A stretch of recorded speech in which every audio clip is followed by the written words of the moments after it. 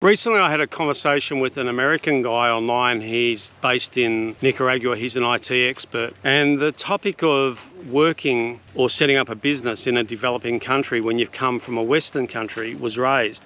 And he took a firm position that it's never okay for a Westerner to come to a developing country and set up a business or take a job opportunity, because that could be potentially depriving a local of that opportunity. And it got me really thinking about that perspective. And the first thing that I came to realise was that even though people are moving from the West for largely similar motivations to developing countries, that there's very distinct and different categories that they fall into, and depending on which category they're in will likely define how they feel about issues relating to running businesses or taking job opportunities. And then it got me thinking about our situation. For example, expat, someone that lives in another place, possibly or maybe for a business or work opportunity, but their intention is to ultimately go back to the place from where they've came. You've got retirees. Well, we're not retirees. You've got foreign investors. That's not us. You've got plan Bs, who are people who have come for a prescribed period of time to get their residence, set up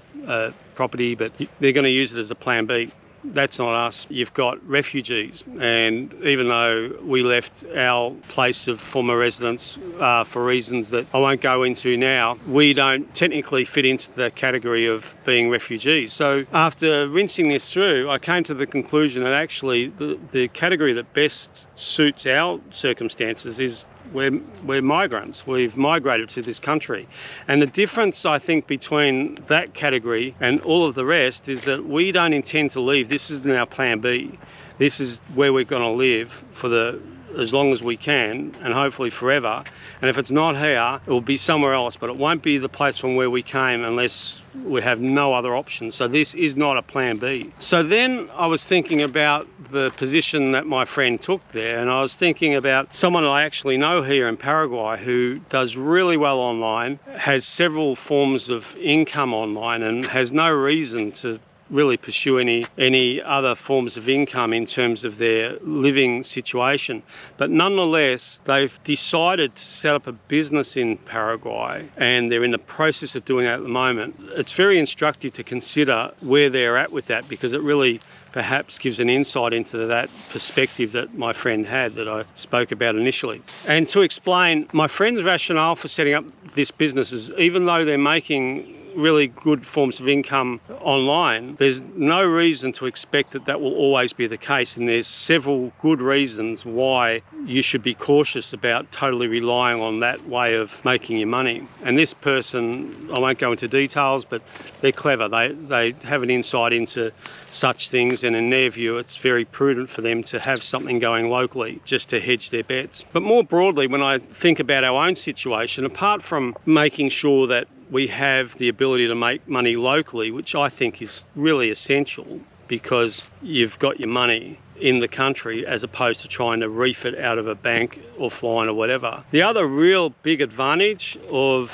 having a local business or even taking a job locally is that you're working with the locals, you're speaking their language, you're becoming embedded in the culture, you're really becoming part of the country.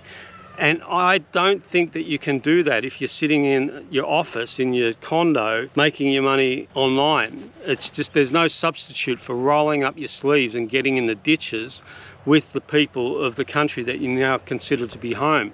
So I think that working or having a business in the place where you live is really essential for us, and we're already in the process of going down that track, and we'll talk about it more in future videos. But addressing the question of whether that's good for this country, I think about the places that I've lived in before, and regardless of who it was that came to that country from what region, there's no situation I can think of where bringing in skills and attitudes, work ethics, it can only be a positive thing. And it doesn't matter whether they came from a less developed country or a more developed country. I think that as long as it's done sensitively and people are reasonable and they think about others, bringing in whatever you've got to another country and working in a way that you have their best interest at heart and you have your country's best interest at heart, how can that be a bad thing? And you're going to bring in your skills, your qualifications, your knowledge, whatever it is.